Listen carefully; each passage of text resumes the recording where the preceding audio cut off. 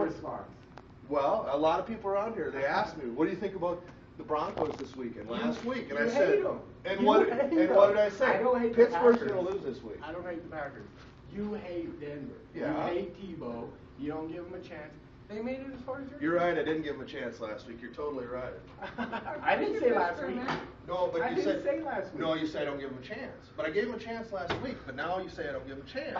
So have I not talked up Aaron Rodgers the whole year? Yeah, you have. Have I not said they're studs?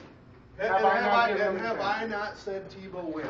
No. Really? No. Really? When he won 5 in a row, I said, but he haven't. wins games. No. But he wins games. No, you haven't. See, no. you might, dude. You gotta quit smoking that shit. Because it's destroying your I'm memory. Not the you gotta get to. I'm not the Packers fan. I know you're not. Okay, so. I'm the Pittsburgh fan. I'm the short end of the stick. Being the Packer fan.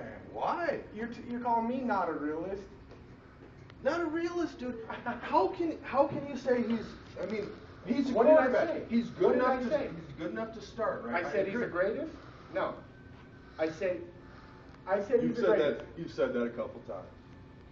Oh man, he's the greatest. I heard you say it. And I'm crazy.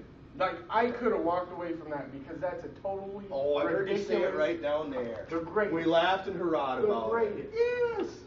Did you the see guy this week? He's the greatest. Okay. You're right. You're right. I heard you say it, right. dude. I heard you say it. And we laughed about and it see, afterwards. But you said it. See, now that's where I get insulted because I am a football fan. I am a Bronco fan. I am a diehard football fan. I know football.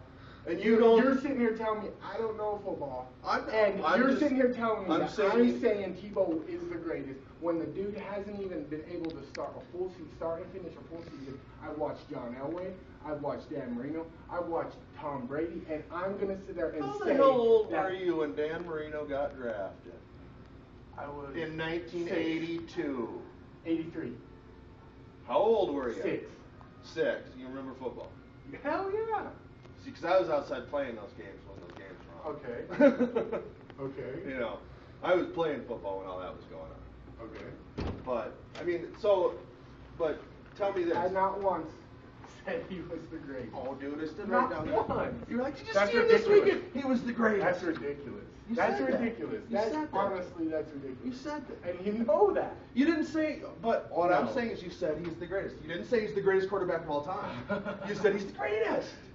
You were all fired up. You said, did you see him this weekend? He was the greatest. That's funny to me. Seriously. You know, it is. It is funny to me. Because Well, you are saying it. You know what's the truth. I know it's the truth. You know deep down inside that you despise the Broncos. Yeah, and you know deep down inside that you have despised Tim Tebow from day one. And now you know deep down inside, right here, right now, he made it just as far with a chance in hell. A chance in hell. Nobody gave him a chance. Nobody. Dude doesn't make completions. Doesn't make completions. Doesn't make anything going on. Then and I'm he nobody. Still wins. Then I'm nobody. He went from a 1-14. Then I'm nobody. And he changed. See, who's speaking on what? Well, you just You're said. responding You to just what? said that. You just said. I called you a nobody. You said Herb. nobody. Who's the realist here? Who's the realist? But I never said no, you're you a said nobody. nobody gave him a chance, and I'm sitting here telling you.